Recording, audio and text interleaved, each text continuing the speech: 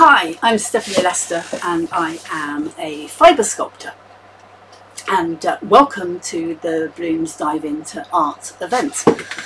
I hope you're enjoying it. So if you've been watching everybody and come to me, then you would have just been and visited and seen Elisa, and next you'll be popping on to see Steve. So just to do a bit of admin, so you have 8 opportunities or 9 opportunities, I think 9 opportunities to win a prize. Each of the artists have a prize. Mine is a £50 voucher, and if you subscribe, like and comment below here, and for the relative prizes on the other artists' videos on theirs, then you have an opportunity to win a prize, and that will be pulled out on the 18th. And we'll announce the winners on the website, and there'll be a link below here. And then there's the big prize.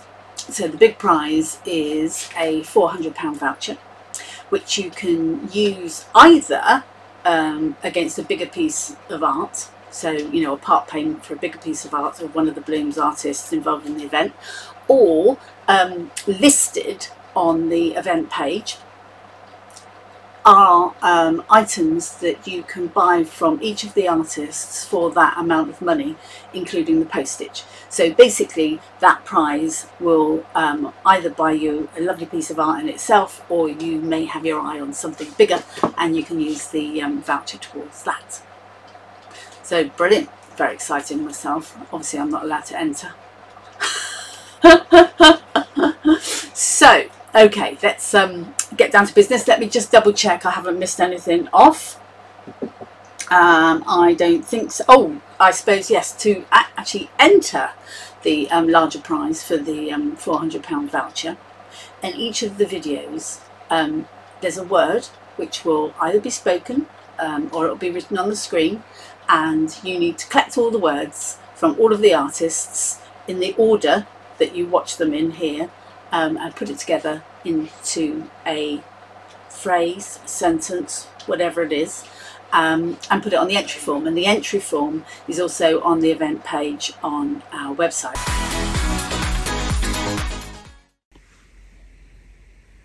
So welcome to my little Garden of Eden.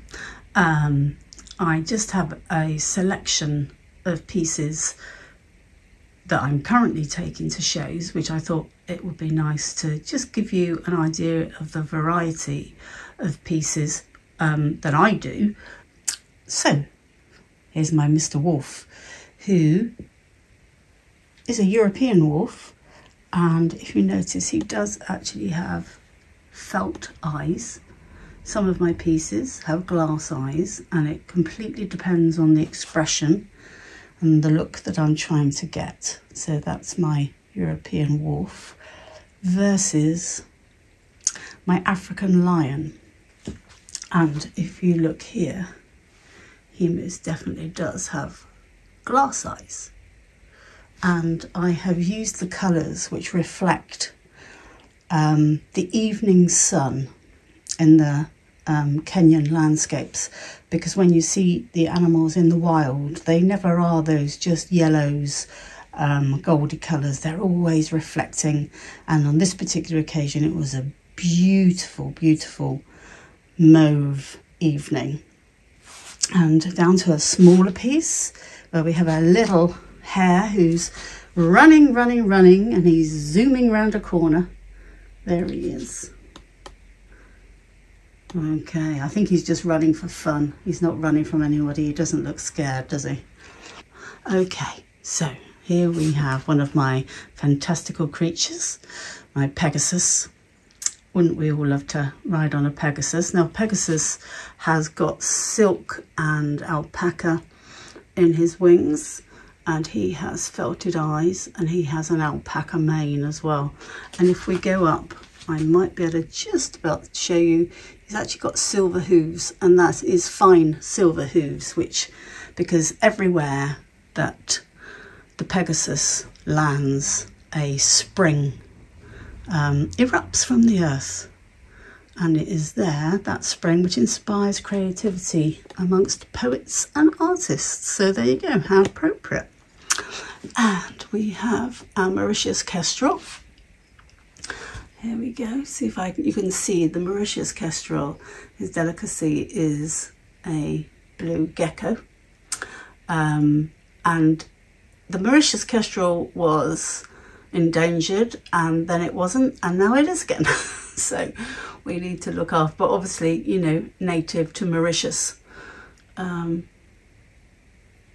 which is where the dodo was from. So, you know, we've kind of got a bit of a reputation there, haven't we? So what a beautiful creature with his 300, well, incidentally, he's made up with 300 feathers, and my pangolin has 400 scales. So you can imagine, took a bit of time.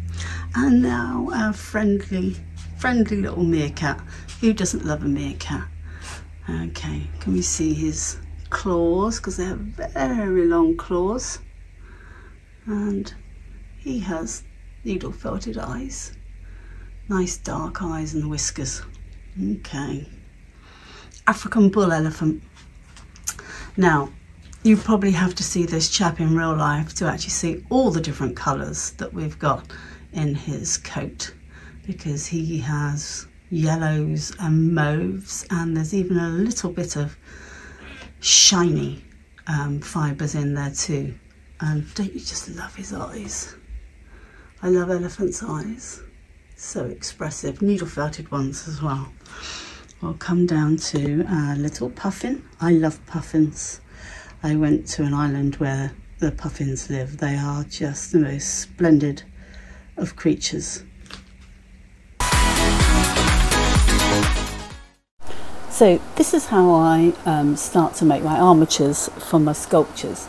I always download a picture from the internet of a skeleton of the particular animal that I'm creating. In this case it's the tiger, and I then basically take my wire and twist the wire together and make the shape. To a certain extent it might look pretty basic, but once I've actually got these legs completed, I will then shape them very similar to the skeleton, so that I can check that I've actually got the sizing and shaping correct.